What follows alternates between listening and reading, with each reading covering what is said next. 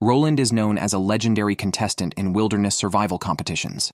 The winner of Season 6, Jordan, may not match him, but his achievements are equally impressive. Jordan can shoot a 700-kilogram moose with an arrow and fell a wolf 5 times his weight with an axe. Whether ice fishing or setting gill nets, he always nets results. Compared to Roland's lengthy championship run, Jordan's journey is more compact. Jordan hails from Virginia, USA. Growing up on a farm, he is used to solitude. He spent 5 years in Siberia, living with the local reindeer herders, and acquired essential survival skills. Jordan believes in his strength to at least make the top 3, even if he cannot win the championship. On the 6th day, Jordan first appeared making a lean-to shelter and crafting a birch bark horn that mimics the mating call of a female moose. Earlier, he had set several wire snares supported by sticks along animal trails and had high hopes for these traps. Jordan did not gain weight on purpose for the competition, knowing that if it came down to starving, he couldn't last as long as others. His only chance was to actively secure food.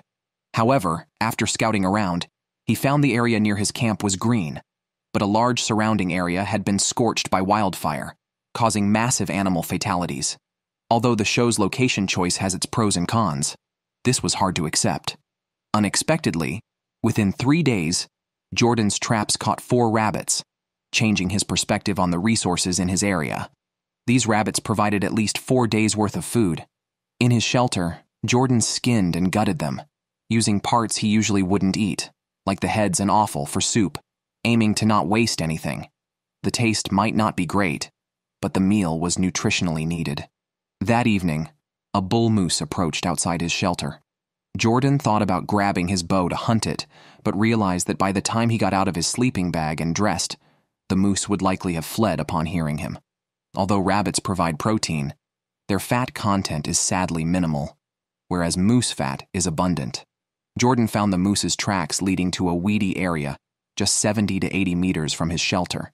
Delighted to be closer to the moose, he prepared an early warning system, hanging cans on a paracord that would clank if the moose stumbled into it.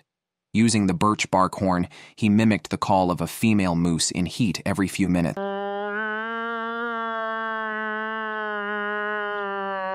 At 5:30 p.m., his alarm system sounded. Oh, crap. My early warning system. Thinking it was perhaps a black bear, Jordan sneaked out in thermal pants, bow at the ready. It turned out to be a large antlered moose. Hidden behind bushes, he drew and released an arrow, which unfortunately landed between the animal's legs. Caught off guard and rushed, he had only brought 1 arrow and missed his chance for a follow-up shot. The rabbits he had previously caught were already eaten. Jordan stood by the lake fishing for a long time without any luck. Now, feeling very hungry, he thought about setting traps for hunting, which he found more satisfying. He wondered whether the rabbits had been depleted or if the scent had given away his intentions, as his traps remained untouched. With nothing else to do, he decided to build a fence to guide the moose into a muddy ambush spot. Jordan had some techniques for chopping trees. First, he would soften the fibers on the back with an axe, then chop diagonally. Trees as thick as an arm could be felled in 1 stroke. He used these trees to create a fence, which moose would not usually jump over, but would instead be guided toward the mud where they would trip a rope. On the 20th day, Jordan's situation was still tough with no triggered wire traps. Just as he thought about changing locations, he was energized by the sight of a moose at the edge of the forest. He quickly shot an arrow and confirmed he had hit the moose after observing carefully. Following the blood bubbles on the ground, indicating a lung injury, he found the dying moose standing still, seemingly waiting for death.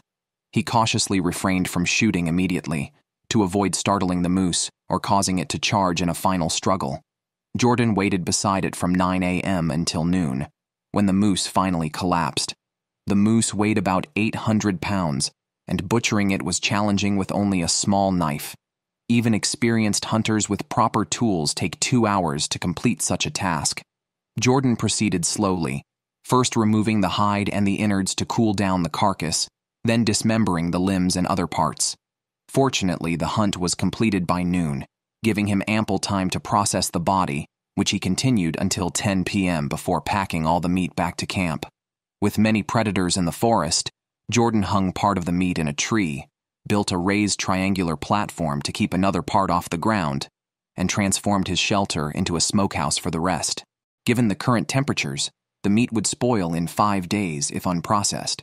Jordan worked against time to smoke each piece of meat for preservation. By 4 p.m., the first batch of meat had a smoky sheen, extending its shelf life. To protect his gains, Jordan decided to sleep beneath the meat. That night, he covered the meat outside with branches and stayed half awake, ready to chase away any thieves. This moose entirely changed his situation. The crispy exterior was delicious, and in the following days, Jordan turned into a mukbang star, eating roasted moose meat and performing for the camera. However, this comfortable period did not last long. The next morning, on the way to the food storage, he noticed many footprints and recognized them as those of a wolverine, a relentless hunter that can prey on animals and plants under the snow. Fortunately, the moose meat was unharmed, and Jordan thought it would be safe left as it was. After dark, Jordan couldn't fall asleep, and the wolverine visited again.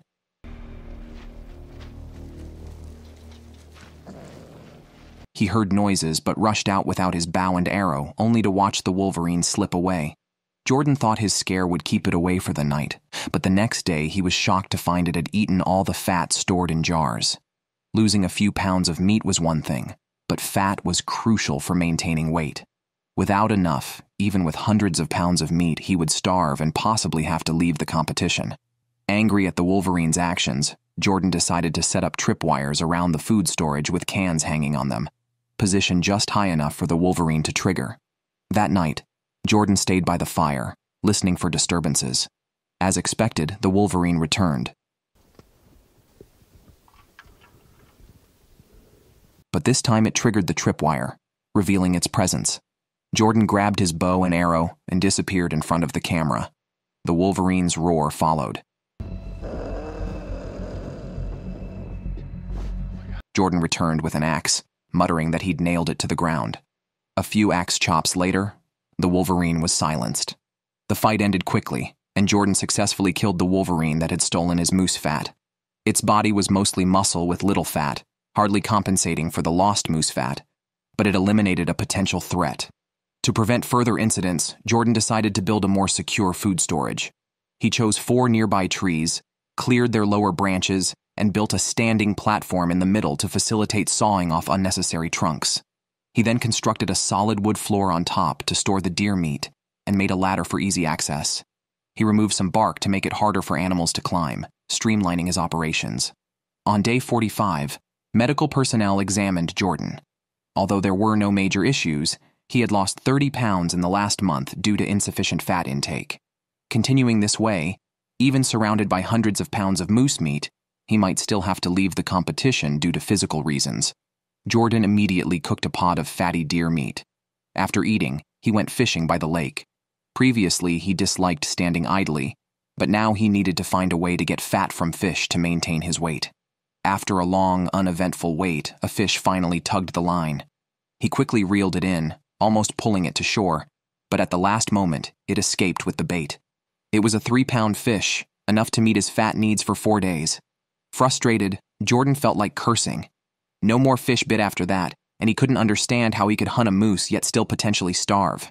Fishing was his weak spot, and he was unsure what to do next. Jordan thought the deer head could be useful and planned to scrape all the fat from it, especially the fatty tongue. He exerted much effort to cut it off whole. He believed this large piece of meat would not disappoint. Jordan cut the deer tongue into small pieces, mixed it with other fats, and heated it in a pot. After 5 minutes, he had rendered all the oil. He didn't waste the oil residue either, packing it into a tin can as a snack. He used a piece of birch bark as a funnel and carefully poured the oil into another can. Half a month had passed since he last killed a wolf. Today, as Jordan climbed the ladder to check the food, he noticed bite marks on the meat and some of the fat was missing. Footprints around the area told him another wolf had visited.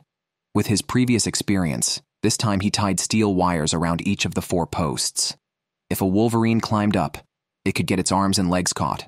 He also set up tripwires between the posts with cans hanging on them, and more cans near his bed for a better alarm effect.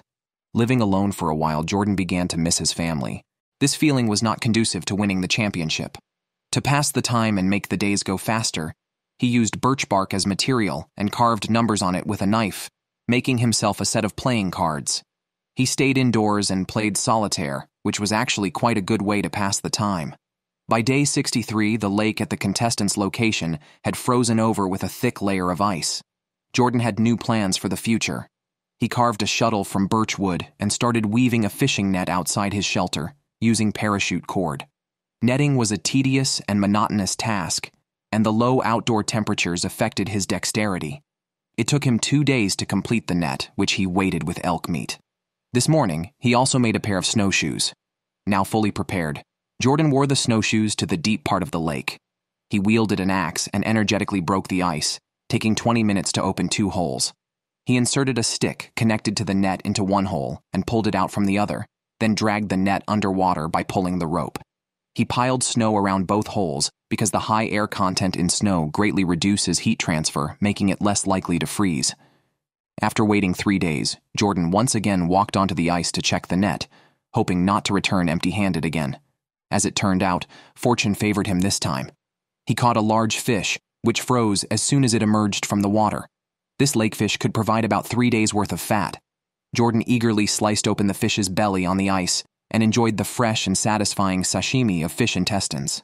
The appearance of this fish changed the situation of surviving without fat intake and reinforced his confidence in winning the championship. On day 70, Jordan cheerfully went to get some meat for breakfast, but the least expected event still happened.